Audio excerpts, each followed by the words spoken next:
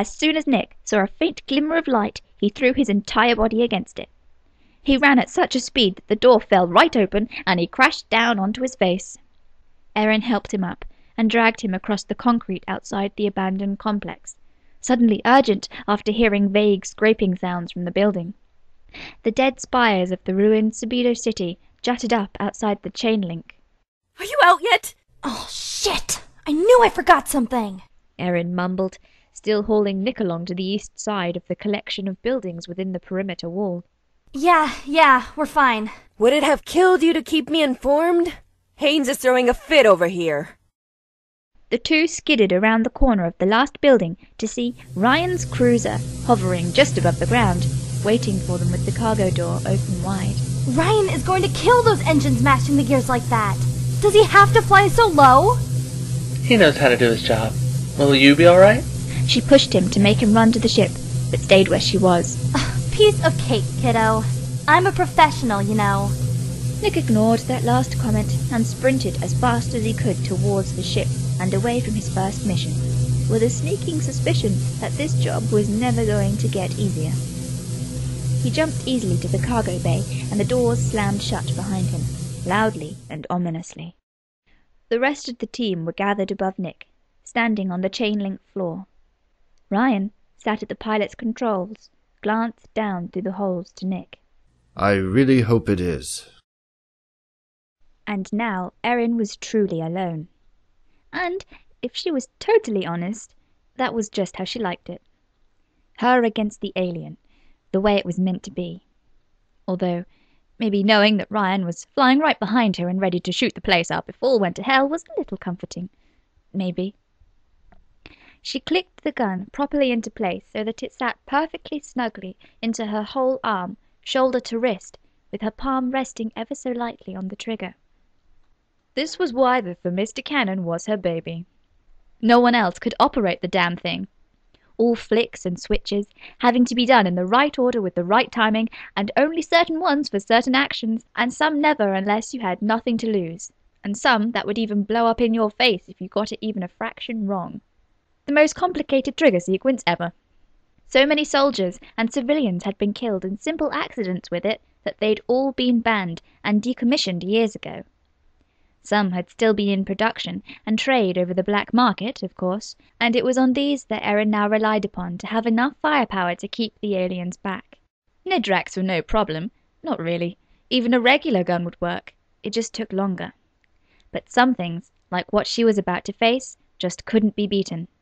And so they had to get the one person who could operate the gun, the girl who knew without ever learning. Erin had always been sure that she had been designed to use the thermistor cannon. It explained the bolts that had been put into her flesh as a child. Deep down she'd always known that, from the moment she picked the first one up whilst preparing for the third breach back in Subido's glory days. But sometimes, just sometimes, she felt thermistor cannons had been built just for her, and she was built for them. But maybe she was just crazy. Okay now, Castoria. Ada Luther said quietly and calmly into the receiver. Druid phenomenon manifesting in 5, 4. Erin felt the deadly smile spread over her face again, and she held onto the trigger. Back up on the cruiser, Nick watched the screen onto which Mai was transmitting data from her base at the station. The echo waves, radiation caused by increased alien activity, spanned a complex-looking graph. Although Nick had never been much good at reading echo waves, the huge spikes that were jittering across the screen seemed pretty obvious now. 3, 2, 1. Ada Luther, with dark hair tied back into a stern bun, leant over the transceiver. They all looked expectantly down through the window to Erin, waiting below. Nick noticed Ryan cross his fingers, before realizing that he himself was holding his breath. On the screen, the word "manifest" flashed up in red. Down on the ground, mayhem well and truly broke out. The entire of the main building crumbled to the ground as though it were made of water, and the Druid, caused by a build-up of alien matter and echo waves, broke through. The walls fell away in clouds of dust and rubble. From the wreckage, black tentacles reached and stretched into the sky, the main body hidden in the dark depths of the abandoned building. Spirits and sun. It's huge. Erin fired a huge pulse shot into the belly of the beast, or rather, as close to the belly as she could get. The tentacles stemmed from the ground, attached to the main body, which was under the ground in one of the basement levels. Nothing she can't handle. Christian Sempt, their blonde spooker from Earth, was stood slightly away from them, and nodded as he looked down through the glass. She's a tough one, he said, making them all jump. Erin sent 2 more pulse blasts, and the black creature reacted by letting out a dreadful screech, and standing all its tentacles on end. One tentacle straightened like a pole and lashed out directly at her, but she jumped away, and it slammed into the ground instead. Wire on the nearby perimeter wall rattled ominously. What's going on? What's going on? A new voice cried down the radio link. As one, the team looked to the speaker on the ship's control panel. Is Erin chicken butt? I can't see. Ada sighed, and Ryan flicked the switch to send video streaming direct to Mai's computer on Helios Station. Oh, wow. The girl's voice continued from the speaker. It really is big. Ada's eyes never left the young lieutenant leaping out of the way of the dark beast before them, but she bent her back slowly to push the button below the radio. Kinase, this channel is for emergency mission use only. It was an emergency. I couldn't see my favorite superstar blasting ghouly behinds. The druid was finally recovering from being woken up, and all 12 giant tentacles, each thicker than a Ned Drax's body, came flying at Erin. The creature had pinpointed her location and wouldn't let her go. The woman jumped out of their path and landed gracefully feet away, as though the 80-kilo gun on her arm weighed nothing at all. She fired another giant pulse into the ruined building's foundations, trying to get to the vulnerable body that was still hidden from view. Erin! Ryan slammed the radio button so hard that Nick half expected it to shatter under the pressure. Quit the pulse shot, would you? There's not enough juice in that gun for you to keep on guessing. You aren't going to reach the body like that. She landed with a roll that should have been made impossible by the bulky machinery, and stood in a stance, ready to leap again. Oh, do you want to do this, or shall I? All the same, she took his advice and switched to standard shells, aiming at the flying tentacles instead.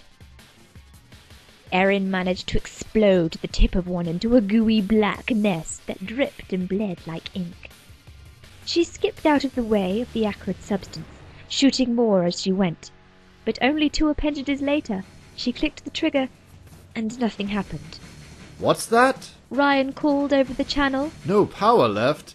Oh, if only someone had warned you before. I get it, Ryan. Shut up. Yeah, Ryan, shut up. Mai joined in. Erin knows what she's doing. Ada leant over Ryan and opened up the control panel beside the speaker, switching the reception from Mai's microphone on to mute. Ryan's expression changed from smugness to mild panic. Now reload the damn gun!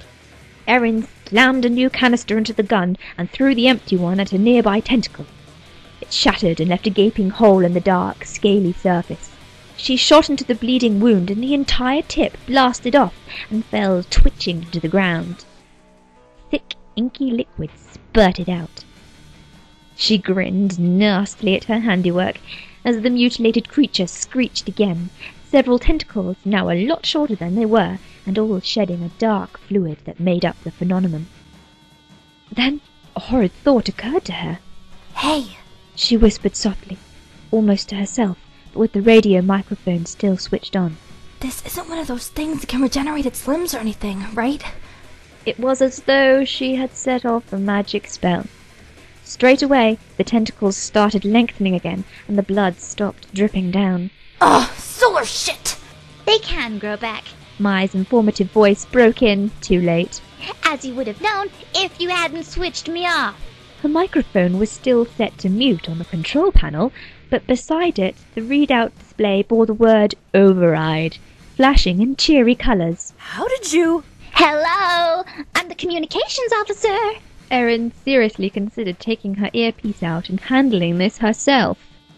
Okay, any bright ideas? Oh, wait, I know. How about a pulse shot? Spirits protect us. When that girl gets out of this, I am going to shoot her.